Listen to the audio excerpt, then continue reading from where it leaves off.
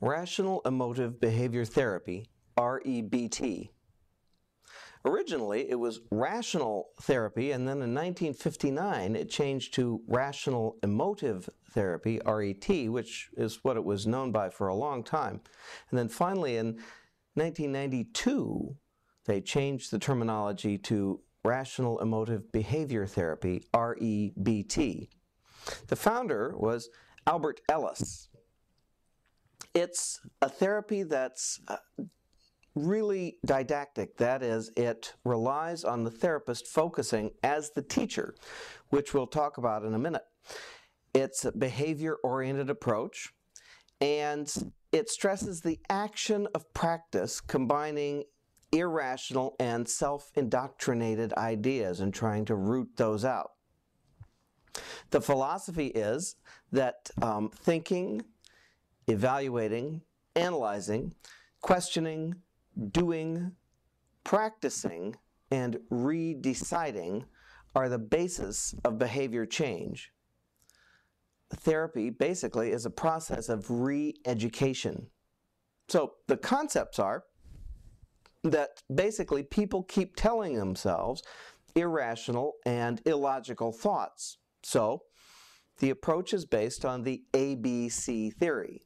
That is, A, the actualizing event, B, the belief system, and C, the consequence. And emotional problems, then, are the result of one's beliefs, and it's the beliefs that need to be challenged and changed. So, the goal of REBT is to eliminate the self-defeating outlook on life and acquire a more rational and tolerant philosophy. So, it's a goal of this cognitive therapy is to change the way you think. And you'll find that that's really the goal of all cognitive therapies that are sort of under this umbrella.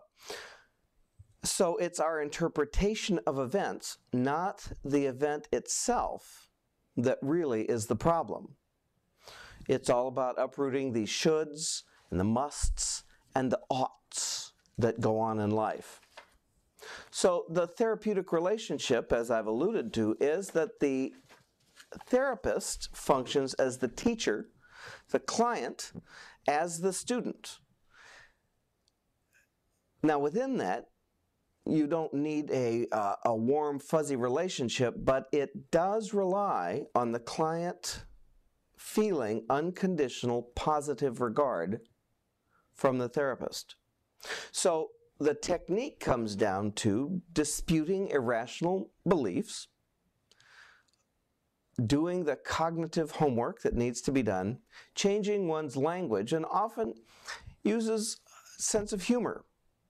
A lot of the applications then are that you'll see that it's applicable to people with moderate anxiety disorders, neurotic disorders, psychosomatic problems, eating disorders, poor interpersonal skills, marital problems, addiction, sexual dysfunction, and really it's most effective when the person can reason well, because it's all about changing your beliefs. It's all about changing your ideas, grasping the ideas that the therapist is telling you, and being able to change the way you think.